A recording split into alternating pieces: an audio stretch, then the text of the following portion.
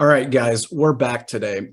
And I want to give you the best piece of advice that I ever received in real estate investing. I wish I received it a lot sooner. Real estate investing can be very complicated. It is important to get an education, maybe find a mentor. However, the biggest piece of advice that I got was take action. It's okay to fail. Everyone fails. What's important is to take that failure and learn everything you can from it. If you fail and then you stop, you did fail. But if you fail and learn something from it, that's not a failure. That's an education. If you sit on the sidelines like I did for so long, you're just going to get upset. You're going to get frustrated, and you're going to be in the same spot, except maybe even more frustrated, more upset because you haven't taken action. Take action. I'm very risk adverse. I didn't want to jump into something because I didn't want to fail. Guess what?